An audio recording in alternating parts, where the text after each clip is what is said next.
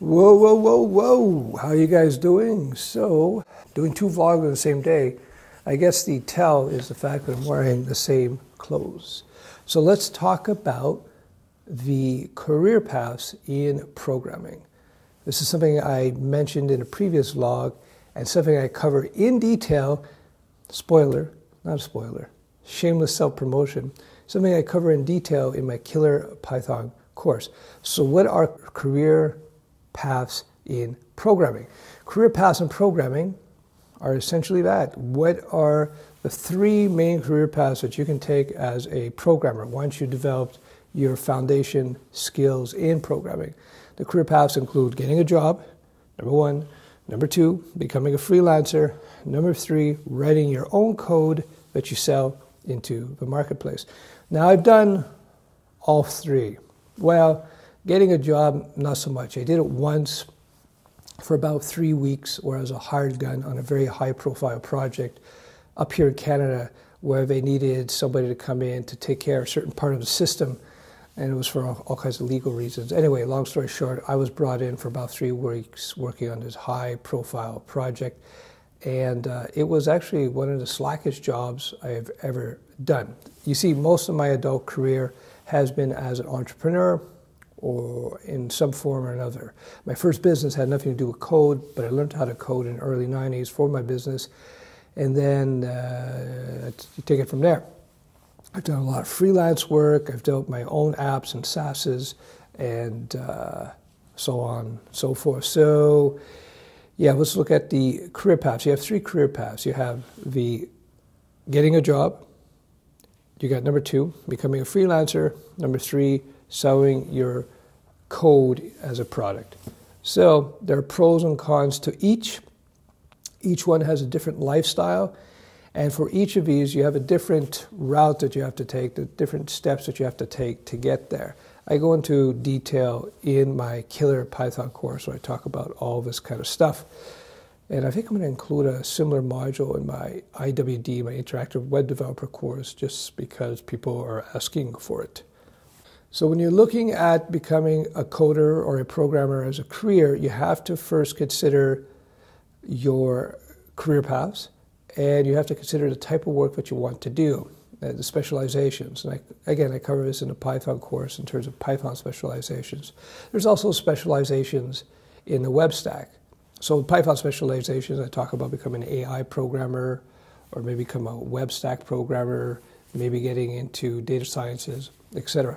In the web stack, specializations include front-end developer, full-stack developer, back-end developer, WordPress Specialist, and there's other specializations as well.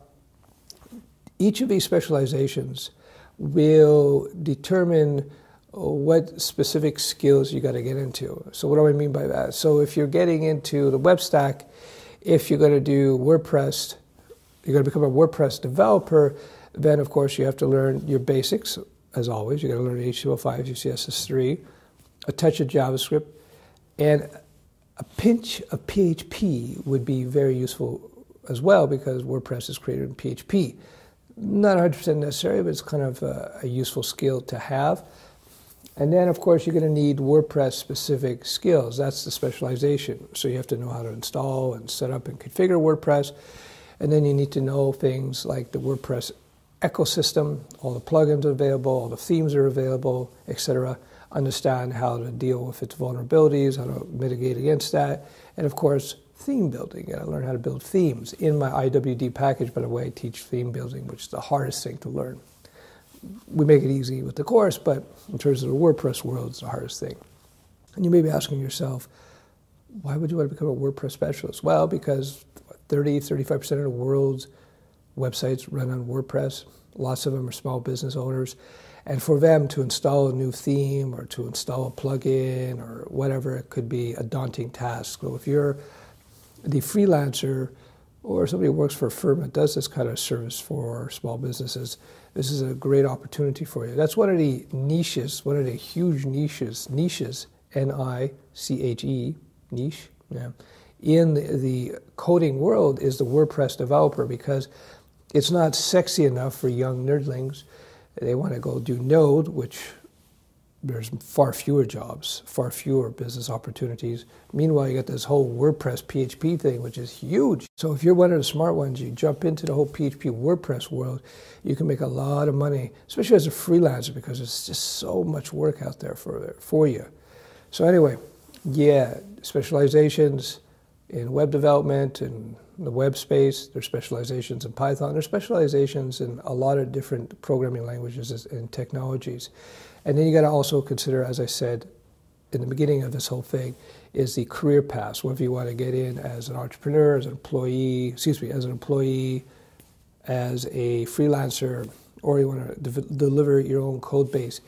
Each of these things have different pros and cons, and each of these career paths have different personality types that are required. If you want to go work for somebody, you like that stability, you don't want to have to go get clients, you want that guaranteed paycheck, et cetera, then the employee track is probably best for you. But if you want to create your own work environment, you want to manufacture, create, or design your own way of working, and you want to go out there and meet people and get clients and deal with clients, that requires a different personality trait, and it requires a different set of skills in terms of how you navigate that.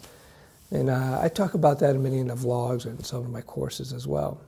Anyway, I hope that's useful to you. Career paths in terms of programming is something to consider.